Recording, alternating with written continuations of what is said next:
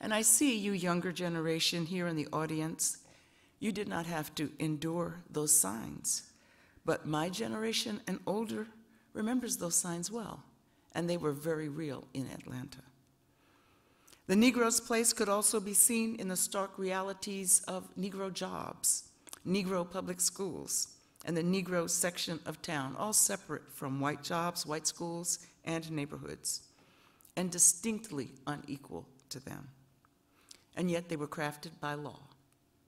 Those so-called progressive legal statutes were sanctioned by the Supreme Court, despite the 13th Amendment that abolished slavery, despite the 14th Amendment's guarantee of citizenship, and despite the 15th Amendment's right to vote. The language of the 14th Amendment is clear. All persons born or naturalized in the United States and subject to the jurisdiction thereof are citizens.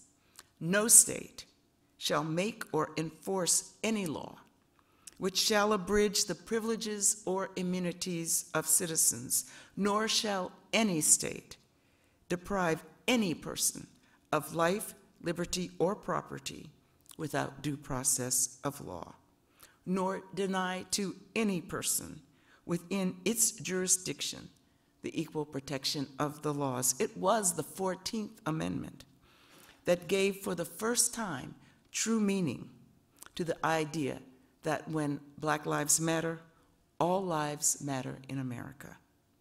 And yet, in less than 3 decades, the Southern states and the Supreme Court completely undermined the original intent of the 14th Amendment.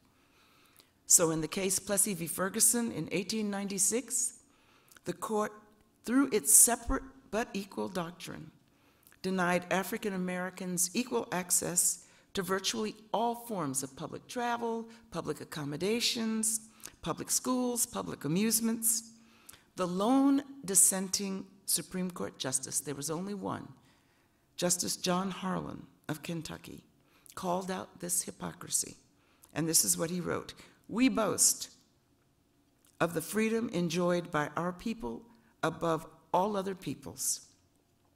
But it is difficult to reconcile that boast with the state of the law, which practically puts the brand of slavery and degradation upon a large class of our fellow citizens. The thin disguise of equal accommodations will not mislead anyone, nor atone for the wrong done this day." And so he asked his fellow justices, why? Why discriminate on race? I mean, using that logic, you could have discriminated on eye color. You could have discriminated on hair color, or even religion. And the rest of the court said, but to have done that would have been unreasonable. But it wasn't unreasonable to do this to Black people. From a historical perspective, there are comparisons to be made between the goals of the Black Lives Matter today, and by Black Lives Matter, I mean not just the hashtag, but groups today that comprise what many of us think of as the Black Lives Matter movement. There is a way, I think, to compare that larger movement today, largely of young people, and the anti-lynching campaign of the late 19th century and early 20th centuries. And I want to give you 3 examples from this earlier period. The first was Ida B. Wells. She would later become Ida B. Wells Barnett. But in 1892, she wasn't married. She was still Ida B. Wells, a young woman, and really a lone voice crying in the wilderness. She is credited for launching the anti-lynching crusade. And she received national and international attention. In 1892, she spoke boldly against lynching, so much so that she was run out of the South, out of her home in Tennessee, with a bounty on her head. The incident that caused her to turn to activism began when her good friend, Thomas Moss, who along with his other 2 co-owners were lynched because they were co-owners of a store called the People's Store, and it was successful in Memphis. And because they were successful in catering to a Black clientele, they were lynched and no one was imprisoned for their murders. Now, you may find it interesting to know that Ida B. Wells was criticized by people in her own community, the black community. According to her biographer, Paula Giddings, black people, not just whites, not just racist, considered her style abrasive and problematic. In the 1890s, during the high tide of lynching, black leaders, and especially men, criticized her for stirring up more trouble by the graphic imagery that she used. Now remember, this was the Victorian era, and Wells herself recognized and commented upon the indelicacy of this topic and her difficulty as a woman to depict the horrors of lynching without being perceived as unfeminine. But no one else was speaking out with the force that this crime demanded. This is what she says: "It is frightful that I should have to discuss such things as these. But my people are being flayed, scourged, hanged, burned, shot, and the sympathy of the world is being turned aside by the hideous charge that we are a bestial race, in whose presence womanhood is never safe, nor childhood sacred, that our men are unclean brutes.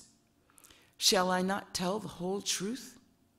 And so she did. In 1893 and 1894, she traveled throughout England to expose the savagery of lynching in America.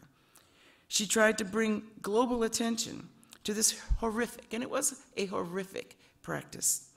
And on the day Wells embarked on her return trip, after she'd been over there for over a year, when she came back, she wrote an article that appeared in the New York Age in July 1894.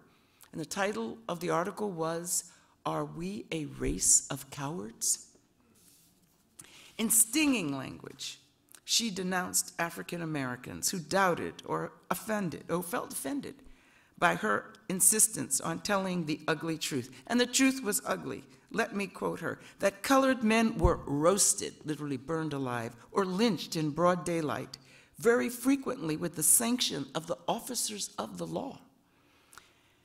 That half-grown white boys shot bullets into hanging bodies after cutting off toes and fingers of the dead or dying and carrying them away as trophies and souvenirs. And then she goes on to say, people would have easily believed those kind of atrocities of cannibals or heathens, but not of the American people, and in the home of the free and the land of the brave. She was outspoken, and this did not go over well in all parts of the black community. She absolutely felt the resistance of especially black men who denounced her confrontational style, believing her voice on the world stage to be more of a hindrance than a help. And her writings expressed her sense of fighting alone, of her efforts being unappreciated. Black men posed an emotional dilemma for her, a sense that her efforts were unwanted. And again, this was the Victorian age, and her raw emotions permeated the news articles she wrote. So let me quote from her in 1894. "I am feeling so sorry for myself that the bitter tears have been coursing down my cheeks. I am wondering what a fool am I to sacrifice so much and suffer so much and work so hard for a race that will not defend itself or protect me in defending it, whose hearts are not stirred to action of some kind on behalf of the victims of lynching. And most of all, I weep because the manhood of the race knows itself slandered, its women and children slaughtered, its mothers, wives, sisters, daughters insulted and despoiled, introduced, and still fails to assert its strength or extend its protection to those who have the right to claim it. Is mine a race of cowards?" Those are her words. Black club women, especially women in these federated clubs in places like Atlanta and New York and Boston, came to her defense and raised the money that she needed to continue her struggle.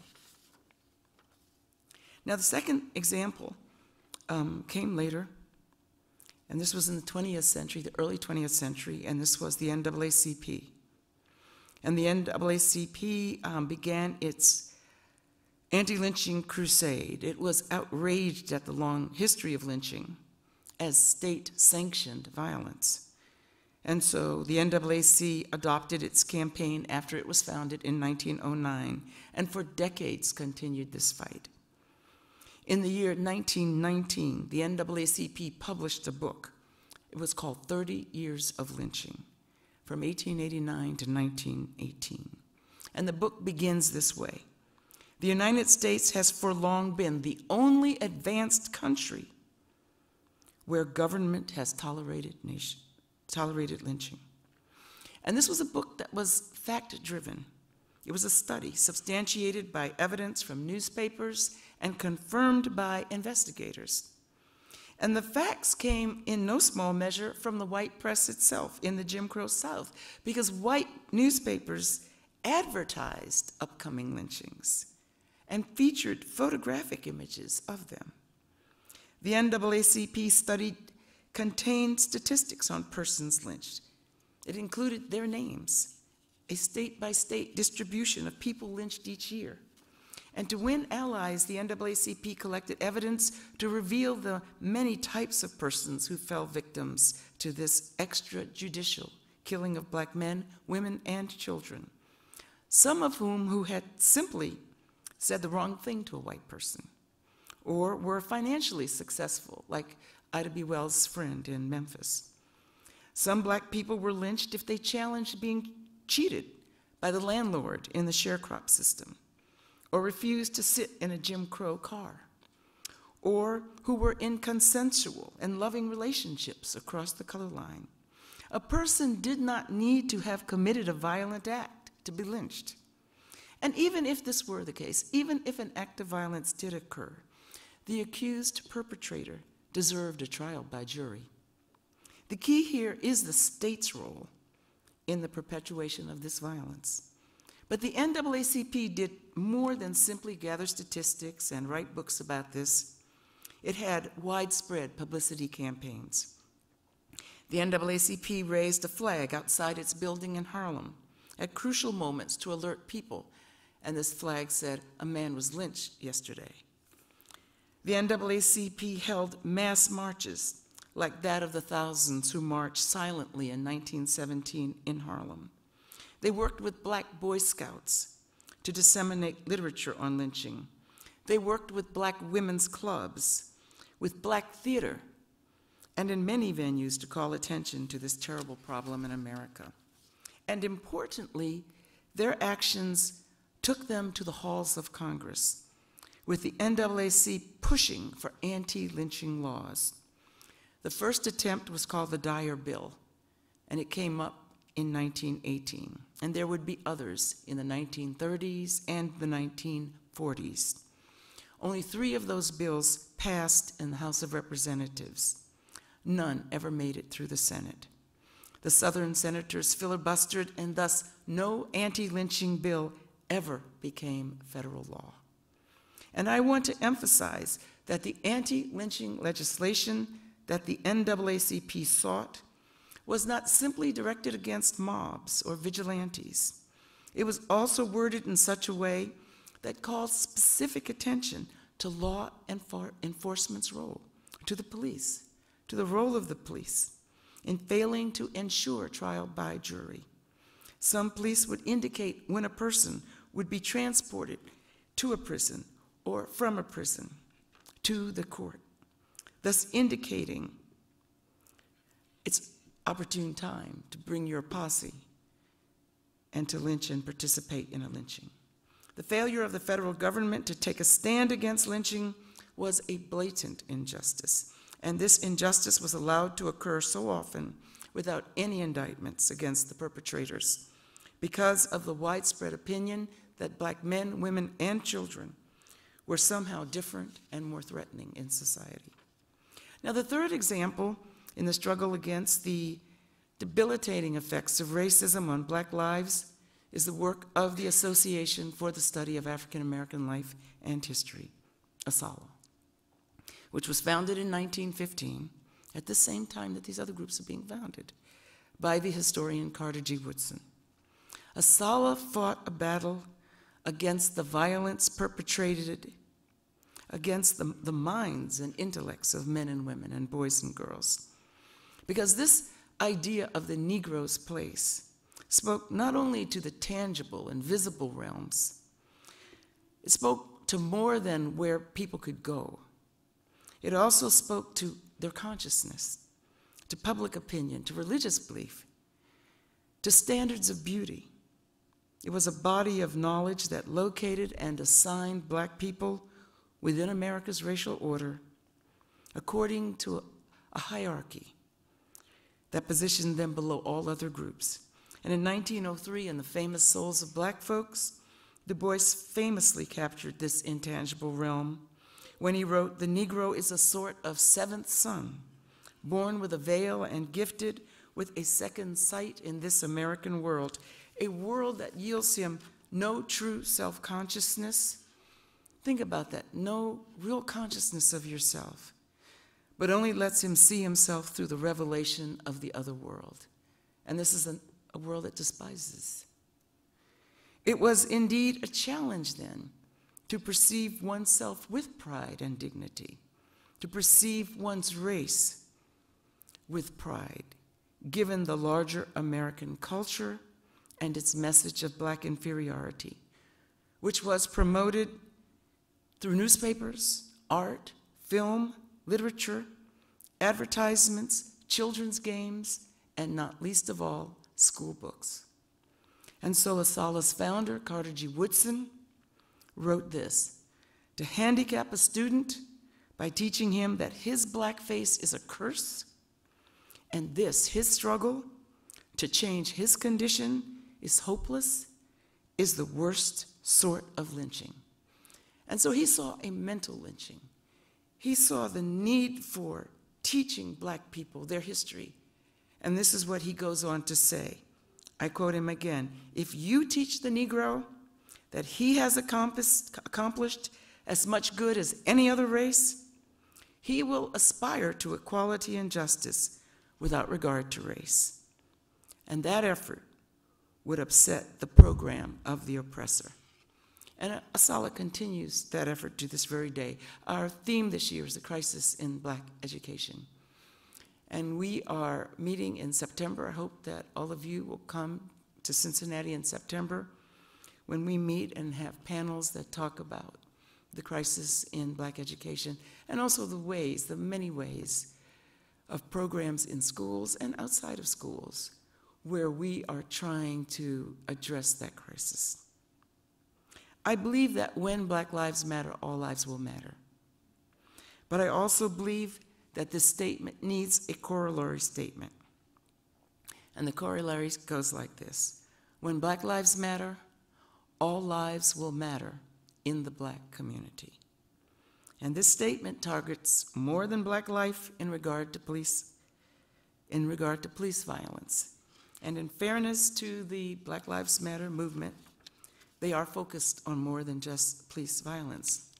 But I do feel the need to say that when Black lives matter, all lives must matter in the Black community, because we as a people need a vigorous campaign for justice that targets Black on Black violence.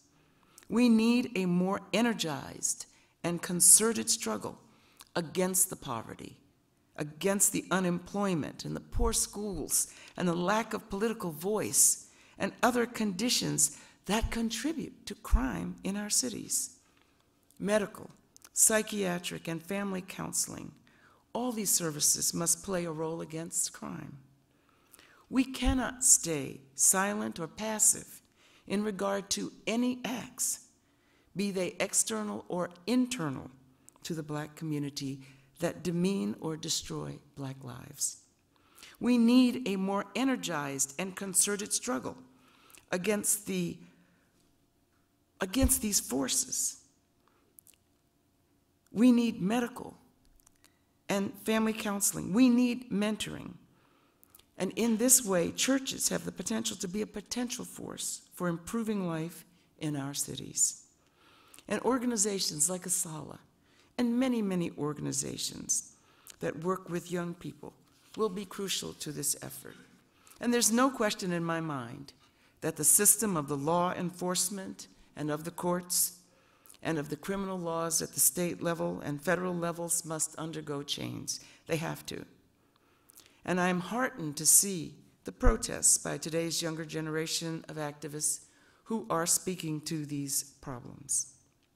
Their important work should continue and not be faulted for failing to do all the other varied types of work in need of doing by all of us.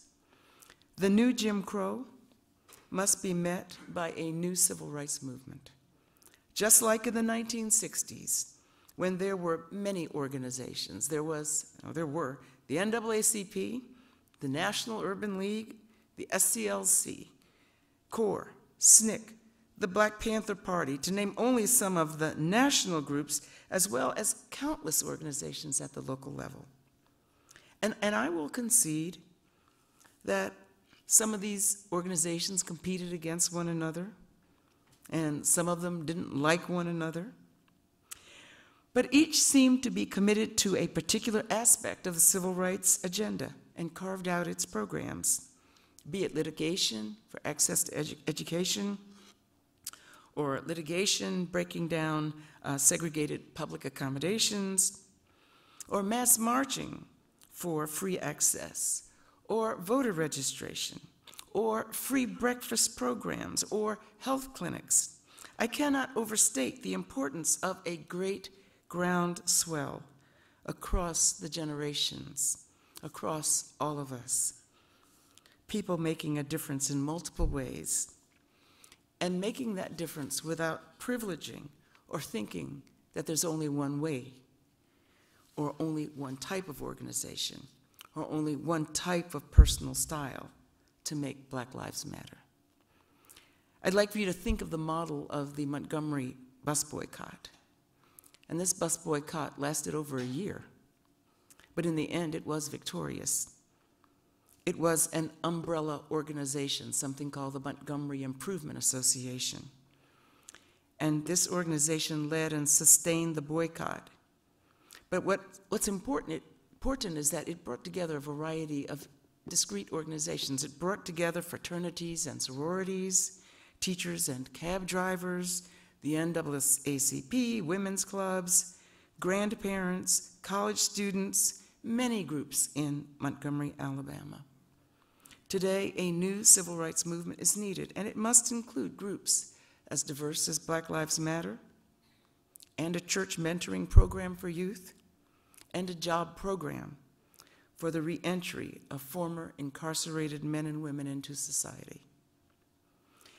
Even before the presidential election of Donald Trump, but especially afterward, I have heard some people say, in great frustration, and we've all said, with a sense of cynicism at times, and with a sense of helplessness, that it just remains to be seen. It just remains to be seen what will happen. And I understand this frustration. But I want to discourage us, and I include myself, from that kind of passive thinking. Instead, we should say, we remain to be seen. We remain to be seen, to be a visible presence in our communities and in coalitions with other communities that strategically work toward the goals of justice and equality for people of all races, ethnicities, genders, sexualities, religions, because when Black lives matter, all lives will matter. If you were asked to name the most important effort needed in our struggle to assure fairness in this society, how would you answer? Would you single out voting, political voice? Would you identify education or employment? Would you identify improved living conditions, health, fairness from the police, fairness in the courts? I hope this list lets you know the urgency to tackle all of these issues, not merely one of them. And it may seem to some people, maybe even some of you in this audience, that such a task is too great, that the Black freedom struggle has gone on far too long to still be unfinished, even after the two-term election of America's first Black president. And I'm sure that there are some of you who just feel like quitting and just taking care of yourself. But I leave you with this thought. The history of our people, of our long freedom struggle from the days of slavery to the present, has always proclaimed that our lives matter. Thus, we who believe in freedom cannot rest until it comes. Thank you.